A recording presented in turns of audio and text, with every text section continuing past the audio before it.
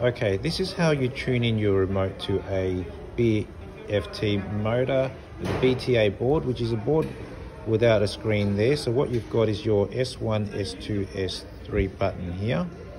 Firstly, press the S1 button. Your radio light should be flashing there, and I'll try to do this one-handed.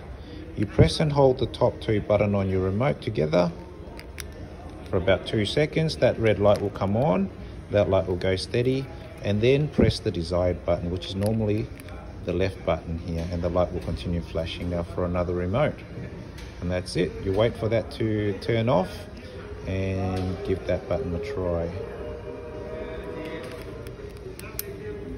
There you go, you can hear that turning, and that's how you tune in your remote to this type of motor.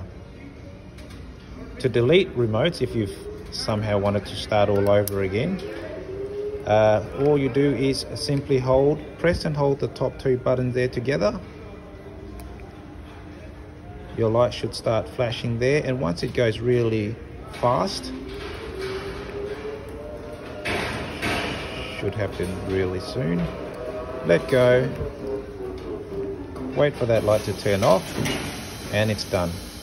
So now when I press the button,